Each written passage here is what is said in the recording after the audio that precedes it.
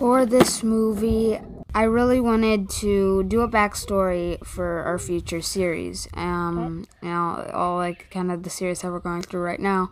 And basically, I wanted to make a character. I wanted this movie to create a character that we could use.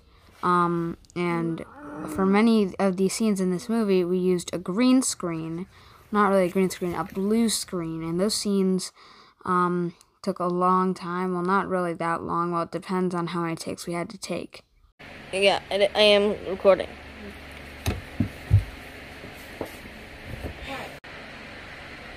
Go, go, go!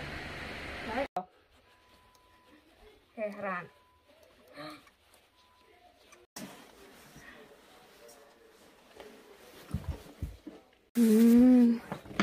Cut. The first scenes that we actually shot in production was the outside scenes where I run through as a German soldier, and we did those around sunset, and we cut a lot of parts out from those, but still we ran around a lot and it was fun. Bro, you're we had fun running and filming. Give me a second, and once I give you the thumbs up, then I'll start running. Do not cut the video at all, okay? But what? Don't cut the video at all. I'm gonna run over there, and then when I give you the thumbs up. Okay, I'm recording right now. Yeah, I know. But I'm gonna yell action, and that's my editors, me as editing calls, as to cut the rest of that out. So I'm gonna go over there, and then I'm just gonna start acting, okay? Okay.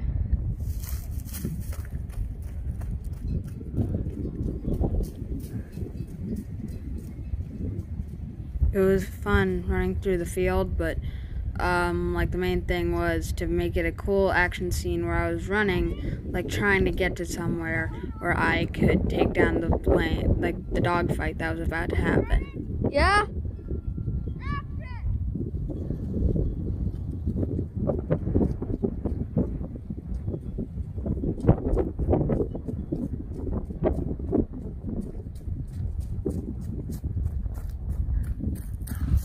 So most of the movie I was either dressed as a gladiator, American soldier, or German soldier. And basically, I had to put on heavy equipment for almost every single time I was on the screen. So it was really tough getting all that equipment on, and it made me sweat a lot, but it still looks good. Got all the equipment for the American soldier. Got the boots, the gaiters are stuffed in there.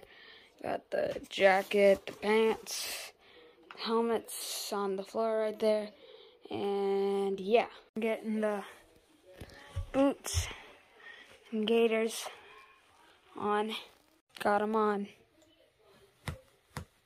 For the running scene, when the gladiator, the captain, is running through the cabin of the plane, basically that was filmed on a treadmill, and we just took out the background and added in windows constantly moving.